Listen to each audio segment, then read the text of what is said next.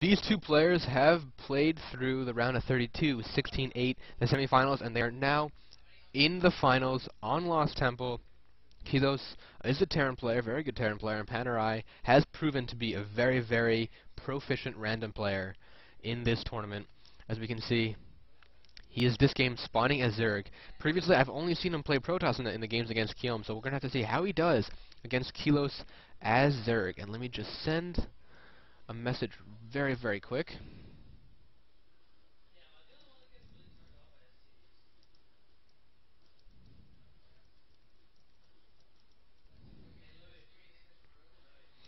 Alright, here we go. Panerai, spawning as Zerg. We're going to see how he does on Lost Temple. He is right now in the 9 o'clock position as the pink Zerg, and Kilos as the purple Terran at the 3 o'clock position. He is now moving out, of course, with his SCV to do the very, very standard thing. On his ramp, like I was saying earlier, you want to block off your ramp, typically against Zerg. But he's just doing it to be safe because he doesn't know what race he's going against. So in case he goes against a Zerg, he's going to want to have his supply depot at his ramp to complete that wall off. And Panerai is scouting out this bottom position, and he's going to find out that there is nothing down here at the bottom. Let me just, talking to this guy right here.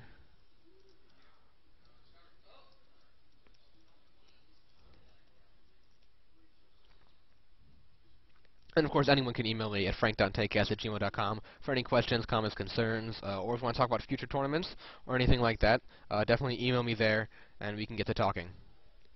But we do see Kilos here. He has his barracks at his ramp now being made. And what sort of build is Panerai going to do? It looks like he is going to go for the 15 hatchery and probably going to go for the 15 spawning pool, definitely, right afterwards. So this is, not a very aggressive build. He's not trying to do any sort of attack. Actually, he's being very, very greedy, getting 2 drones here before he even decides to get a spawning pool. So it's like a 15 hatchery, 16 pool, which is not typically what you see. It's very greedy, and if Kilos had decided to do any sort of really, really early aggression, which he had not, but if he had, then Panerai would have been in trouble.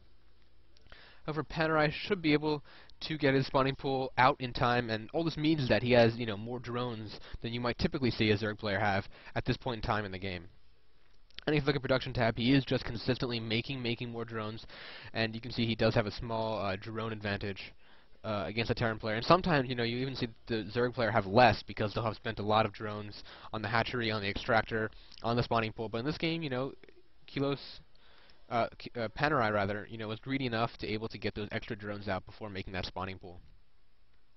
So that his hatchery is, in fact, almost about to be completed, right around the same time that the spawning pool was completed. So that's a really, really late spawning pool. And we do see now reactor coming down on the barracks, and already a factory, so no early multiple racks aggression like Kiom was wont to do. But we do see that Panerai is going to go over to his base and scout out the fact that there is this reactor barracks, and there are 2 Marines right now on the field right here, which are going to be able to kill that drone. Taking a look at the income tab, like I was saying earlier, the incomes should eventually move into Panerai's favor because he is mining off 2 base. However, this mule was really, really good in an early game to tilt the tide in terms of mineral resource gain.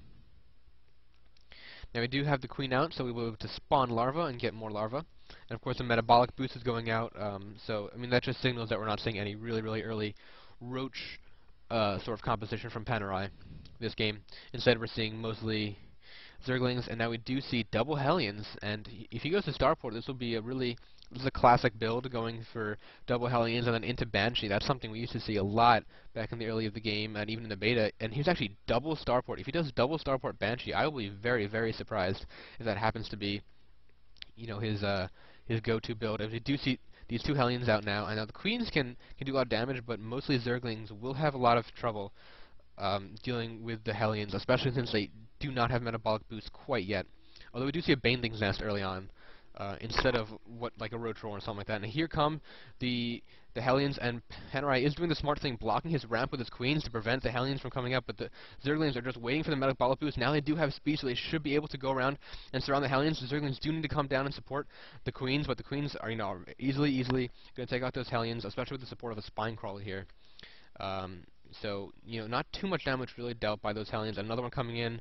These two are really going to have to flee because they cannot do too much. And there are the Zerglings with speed. They should be able to come around and surround these Hellions, do all the damage they need to do, getting the hits off. And the Hellions were able to kill none of the Zerglings whatsoever. And now we do have two Starports up. And like I was saying earlier, classic build going Reactor Hellions into Banshees. I wasn't expecting dual port Banshees, but that is a very, very interesting build. We're going to have to see if it pays off, although the lair for Panerai is almost going to be completed, which means even if the Banshees do come, he does have these queens here, and he will be able to get a Overseer in time to spot any Banshees if they get Cloak. However, these two Banshees will be able to do quite a bit of damage because there are only two queens, but a third queen is coming out. So Panerai really has his grounds covered. He has a queen, spine crawlers, speedlings to deal with Hellions, and with this third queen, he should be able to, especially with this fourth queen here, he should be able to deal with Kilos's Banshees, and perhaps, look what he's doing. He's getting these extra queens. You know, I personally recognize the fact that after getting those reactor factories, it's a typical build to go for Banshees, and that is definitely what Panerai saw. So he got his lair up, he got his Overseer out, and he knew to build extra queens without even seeing the Banshees coming to his base in the first place. He's tracking with his Overseer in case I have Cloak. They do not. But there are a lot of queens now. And are there any transfuses? There are no transfuses available, but there are more than enough queens to shoo off these Banshees. So Kilos is not doing the sort of harass damage that he needs to be doing at this point. He was really going for doing more damage. That was his hope with the Hellions, which are great harass units because they deal extra damage to Zerglings as well to drones. And then with the Banshees, which can fly in, Cloak, but he's not getting what he needs to do. Panerai has always bases covered and is just ready for Kilos no matter what angle he goes in on. Now there are 4 Banshees here now at the back, so this is a very devastating force. They can do a lot of damage to the queens, and look at them dealing damage to queens. There's no transfuse to be able to take out that queen. Another queen goes down, pulling back the low health Banshee, taking down another queen here. There were 5 queens, but all the queens are being taken out. However, some of these Banshees, as you can see, are at low health. In fact, they are all at low health. The queens finally managed to take out one, but there are still 3 Banshees in the Zerg base, wailing away at the lair, and yeah, here it goes. It makes more sense to go for the drones, which is exactly what they're doing. And there is now a Spire, and so Panerai is going to try and get 5 or so Spires, 5 or so Mutalisks to deal with these Banshees. And you can see these Zerglings are really not the Zerg player. All these drones are being sacrificed to these Banshees, as there are no queens, there are no Spore Crawlers, and the Mutas are just not coming out in time to deal with the Banshees. The drones are just trying to run away and wait for the Mutalisks to pop. So here are 3 Mutalisks now, as well as another one from the top. So the Mutalisks are finally going to be able to shoo the Banshees away, but not after losing a lot of drones. As you can see from the resources loss count, Panerai definitely was on the bad end of that bargain, losing up to 5 queens and a big amount of drones, which means that his economy is behind. But you can see here that he is down at least 10 drones. Well, he does have an expansion, so his economy is not too far behind Kilos, but I imagine Kilos does have a command center building some areas. Here it is, already upgraded to an orbital command. A couple Mulas trying to do some damage, but there are too many Marines for the Mulas harass to be successful. But he did scout the fact that Kilos only just now got his expansion, so he knows perhaps he's not quite as far behind as he could possibly be. And if you look at production tab, he's definitely droning up again to try and recuperate those lost drones that he lost to those dual port Banshees. Kilos now getting Engineering Bay, both for marine upgrades. As you can see, his army is very marine heavy, and also for missile turrets, because Panerai is definitely going to go for Mutalisks, and missile turrets will be very, very useful. And army as well.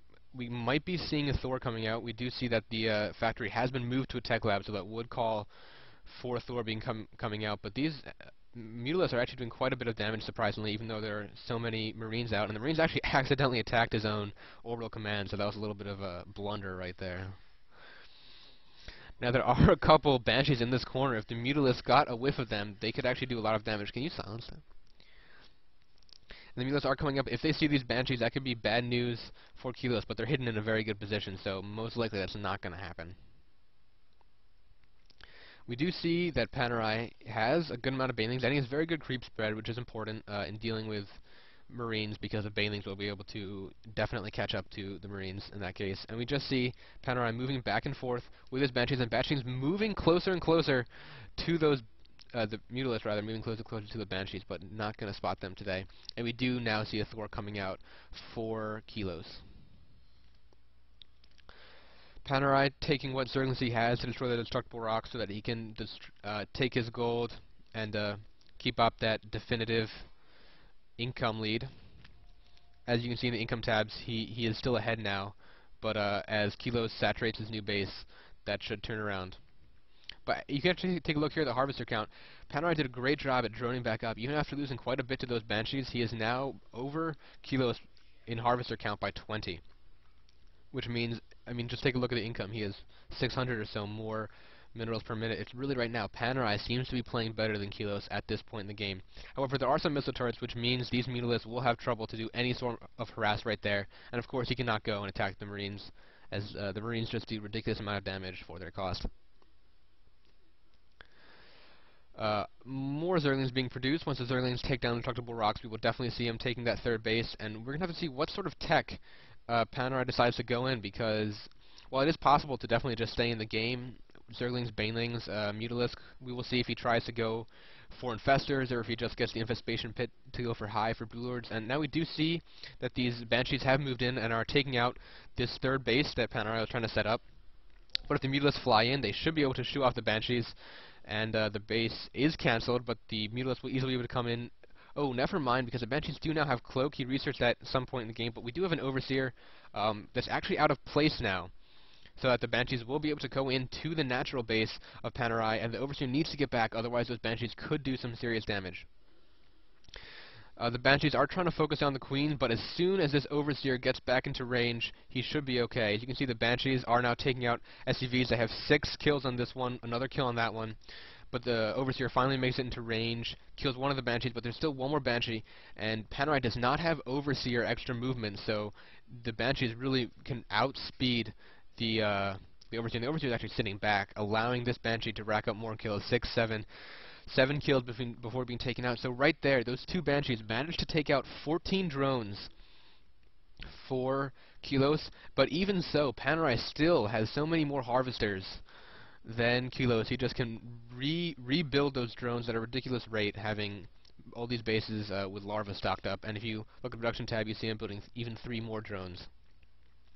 However, there is now a huge army moving out for Kilos. Even though he had such an economic advantage, he spent all of his money, so much of it at least, on drones. And now we have 3 Thors and a lot of Marines moving out for Kilos, and we need a lot of good Baneling play, and this is exactly what we're going to see. We have a full control group of Banelings. We have, 24 Banelings ready to hit those Marines, and Kilos knows it's coming. He scanned, he sees these Banelings, he has to watch out for them.